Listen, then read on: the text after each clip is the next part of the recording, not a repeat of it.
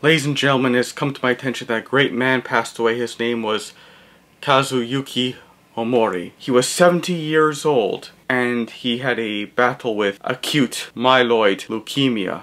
He was a great director. He directed such films as Godzilla vs. BIOLLANTE in 1989, Godzilla vs. King Ghidorah in 1991, and he also co-wrote the script Godzilla vs. DESTROYAH back in 1995. He really helped Godzilla return to his destructive, monstrous roots rather than turn him into a silly, campy hero in the 60s and 70s.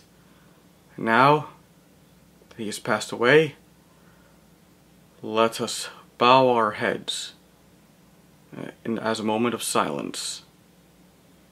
God bless his soul. May he move on to the next phase in his life.